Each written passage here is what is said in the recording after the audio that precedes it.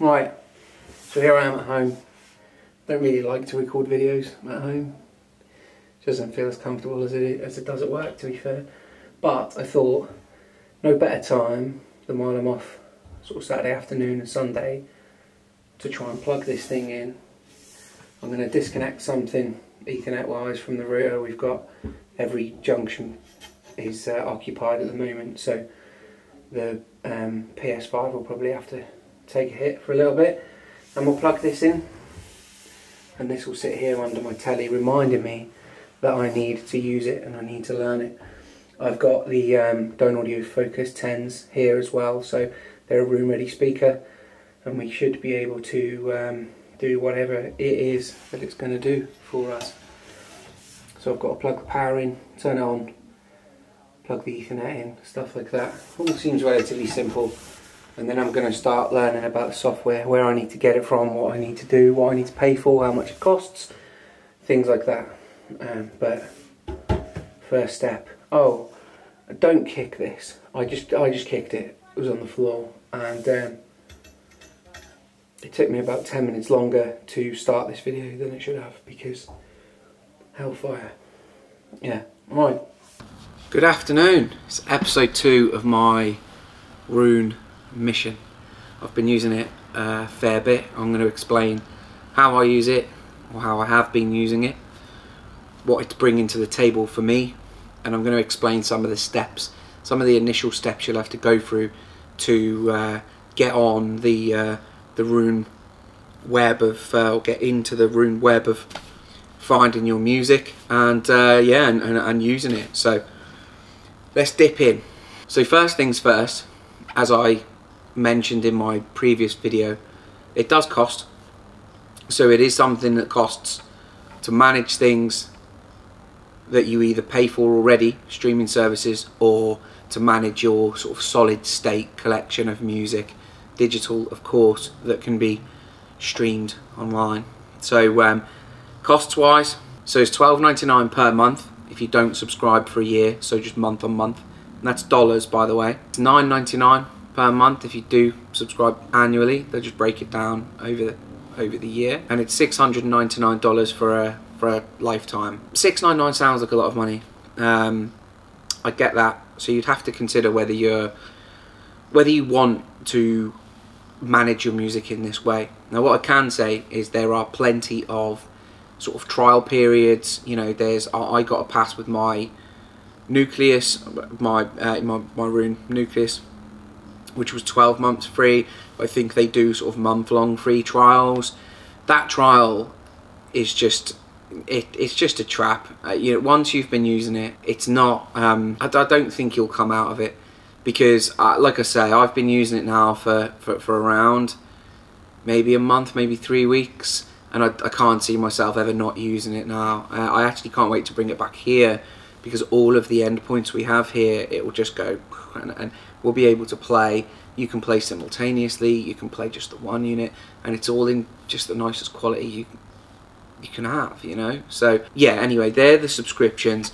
First things you will need to do are, of course, whatever Nucleus, whether you build your own one, whether you buy a Roon Core, you know, from ourselves, you'll have to plug it in. So you plug it in, you connect up to it, RJ45 or Cat5, and the power socket, turn it on, whether it's rocker switch or it's kind of push to make switch on the back, and you use your remote. So your remote will be your phone, your laptop, kind of all bases covered there. You can have the Roon sort of remote software on pretty much anything. So however you want to control the music in your property or in your listening area is what you would have your Roon remote on. So once those two are linked up, you know, you'll of course search for that in the Roon remote.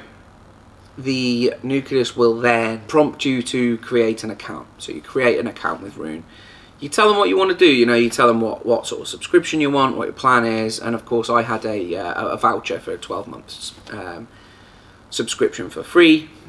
So that's where I input that, and then it's kind of all on you. I mean, there's a lot of automated stuff that goes on So the next window, I do believe from memory, it asks you about the genres of music that you would like. So you know, you select. For me, it would be indie, rock, older hip hop, things like that. Some electronica, no sort of folk and classical, because although I do listen to that, I don't want it within the algorithm, so it just is constantly pushing music like that towards me. So yeah, so that's kind of, you get your opportunity there to tell it what to actively sort of look for and serve to you when you open the remote, when you open the sort of controller window, you know. And that window is, say, similar to streaming apps and stuff, so it's similar to iTunes or to Tidal or anything like that. So it's easily the best looking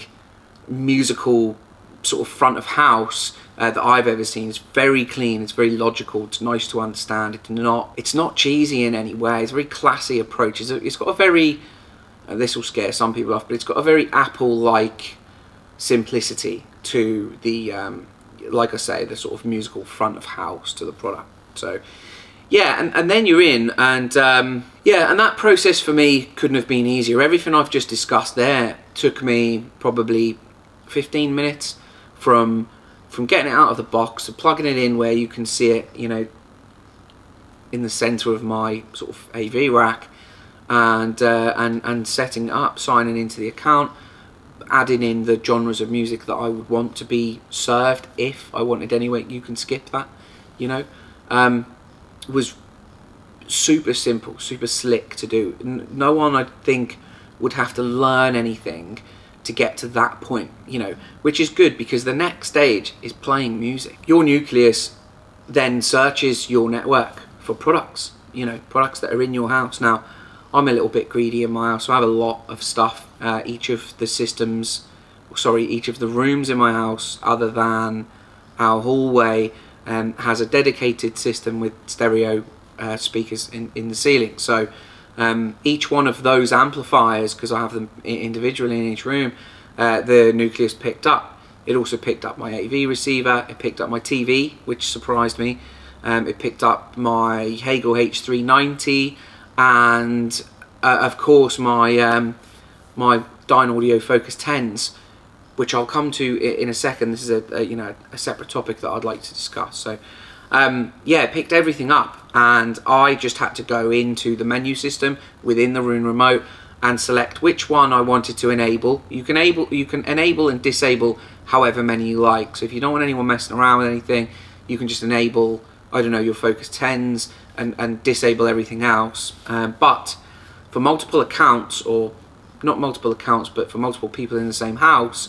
if they want to play in the bathroom, which we do, it's probably the most used system in our house, but if we want to play in the bathroom, in the kitchen diner, and I don't know, say I'm listening to music in the living room, we can do that simultaneously. You know, it has the power to send different music from different people to different places within the house. So this was my first hurdle. So I had recently unboxed the Focus 10, the new Dynaudio Focus 10, and my primary objective was to run them as a Roon endpoint. I wanted to use the Nucleus and the remote to those speakers, not because, you know, of course I wanted to use the Dynaudio remote because I wanted to review the speaker, just so I can get to know it, so I can get behind it, and then we can offer it, you know, to you guys.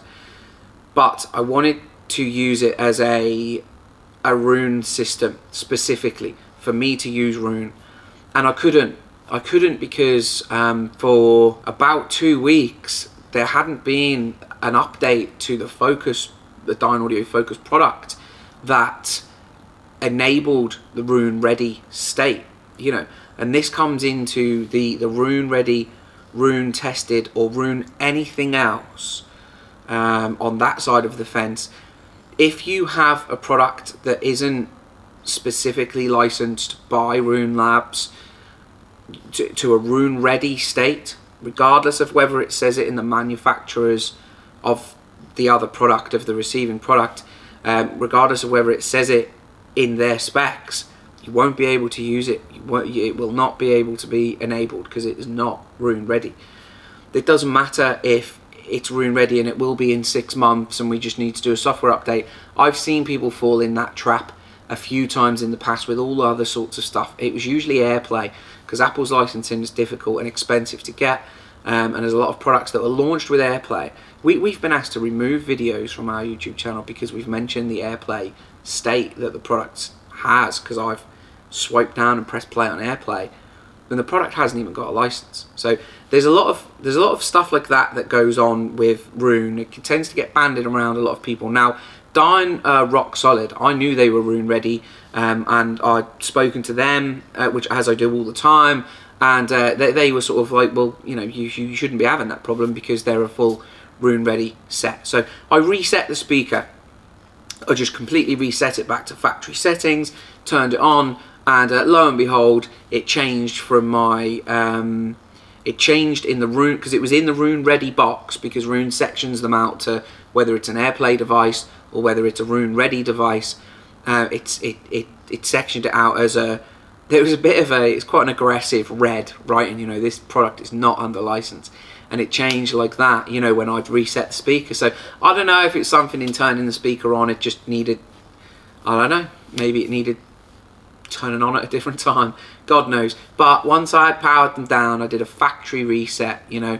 Once I powered them down and turned them back on, they were straight in.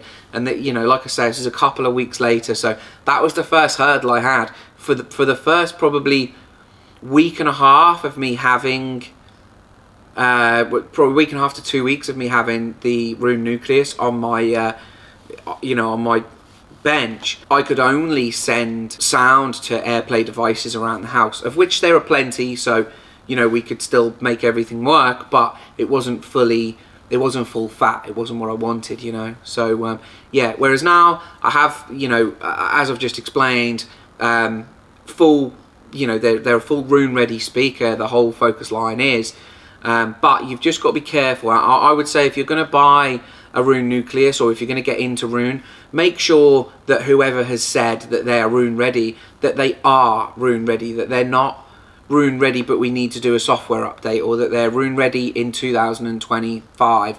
You need to check that. So there's a little bit of I imagine what needs to happen is a manufacturer approaches Roon and says, you know, we want Roon ready status on this. Well, they pay them X amount of money, but they also test the kit. They need to know that that full fat stream is going to get to a place where it will be full fat output, you know. It's not just a badge to help someone sell a product, you know. At the end of the day, you know, Roon's a relatively niche thing within the world. There's around 100,000 users. It's good to see that sort of integrity from somebody like Roon early on, because I'd imagine they could just be grabbing money left, right and centre and selling their badge to all sorts of people, and it's something that I actually practice within this business, you know. Yeah, it's nice to see.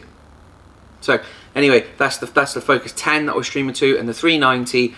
And once you do have that stream on the go, like, well, once you have a Roon ready endpoint and the Nucleus, it couldn't be simpler, it couldn't be faster. You know, I open the remote, which is my iPad or my phone, so I have the same on both. I select in the bottom right, which is always there, so it's not like it removes it on certain windows. I select what output I want, so what endpoint, if I want the living room for the Focus 10, if I want the Dying Audio stuff in the kitchen, or if I want the Hagel H390, I can select whichever one it is, and I can just press play on what I want to play, and it'll go to that endpoint really quickly. I'm really surprised, considering these things have to come from the net through the Nucleus, which is a computer at the end of the day, forward that to another product, another Roon ready product, whilst passing all the Roon readiness and everything like that, and whilst keeping everything full fat. We're playing in a second, in under a second in some cases, you know. So had it been laggy and slow, that would have been a big X mark for me. That would have not been a positive at all. If it was in any way cumbersome, in any way, I would let you know. You know, it's really quick and simple to use. Although I am techie and I love gadgets, I love tech, I love the sound. Of course, as you know, I'm not.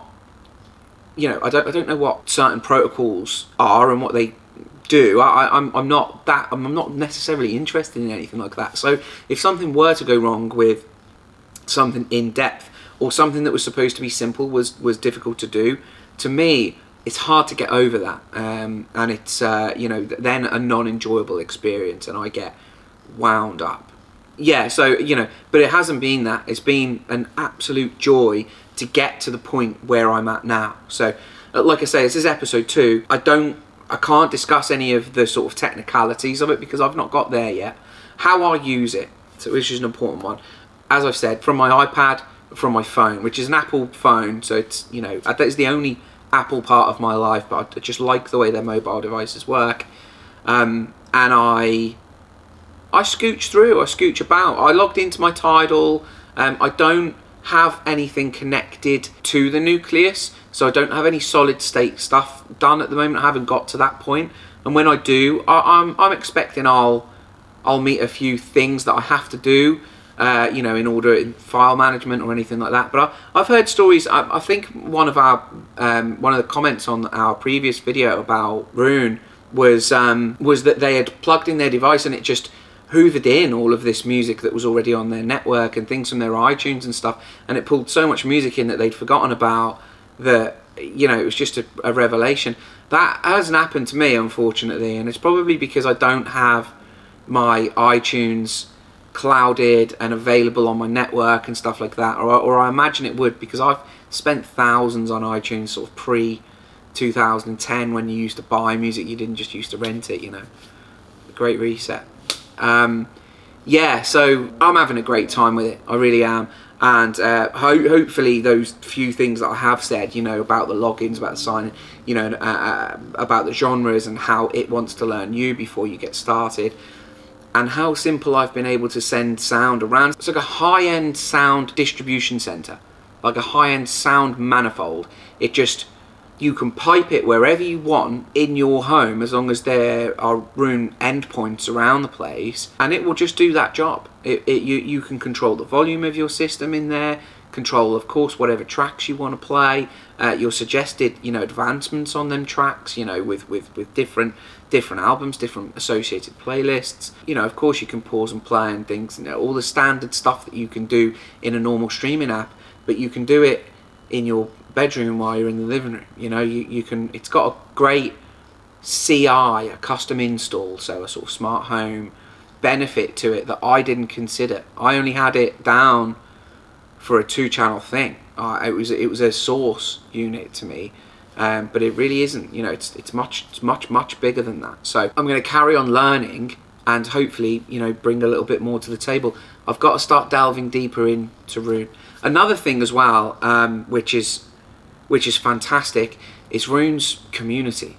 Everyone that is into it seems to be really switched on with one another. They seem to get on quite well, and there's always an offering for advice when people have any problems.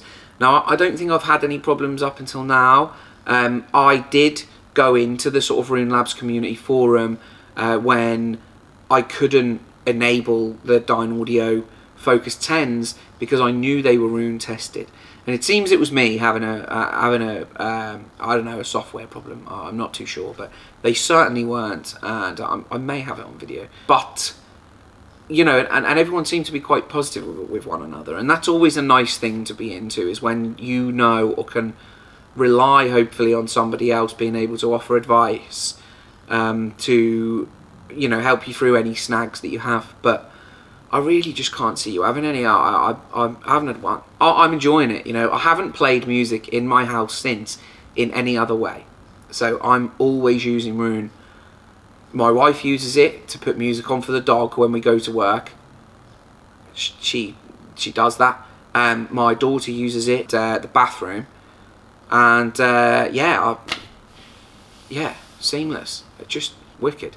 So yeah, I know I haven't discussed things like the sound quality, things like why an audiophile uses Roon. You know, I'm discussing the lifestyle element of it at the moment because it's the only thing that I've encountered. I can tell you now it sounds incredible, like, but I need to look further into why, into how you can get it wrong, if you can get it wrong, how you can get it right if there's certain settings in there. There's all sorts of EQs, all sorts of DSP stuff in there that I don't want to cover as early as episode 2, because like I said in episode 1, I'd like to take people that are in the same position as me on the same path, on the same sort of timeline, you know, because I haven't got there yet myself. So yeah, anyway, that is Roon episode 2, from a complete novice to now a superstar Roon star. I'm only joking, you know, to someone who now loosely understands what Roon is and the benefits it has in my house. Alright, thank you, take it easy. I'm Carl, it's a Studio In Car with another Studio Hi-Fi video talking about Roon.